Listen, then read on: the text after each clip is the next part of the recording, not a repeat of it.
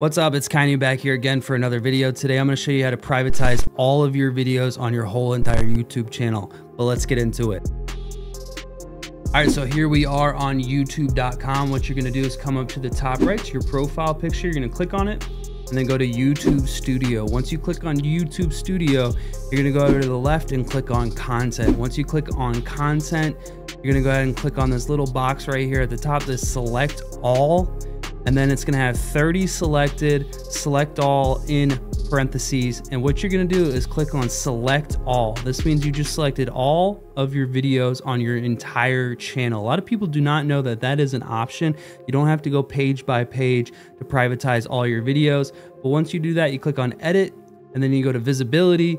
And then right here, it says private, public, unlisted, whichever one you want to choose, you go ahead and click on it. And then you click on update videos. It may take 10, maybe 20 minutes, sometimes even 30 minutes to update all of your videos. But that is how to privatize all of your videos on your YouTube channel. If you have any questions, drop it down in the comment section down below. And then make sure you like and subscribe. And don't forget to take it easy.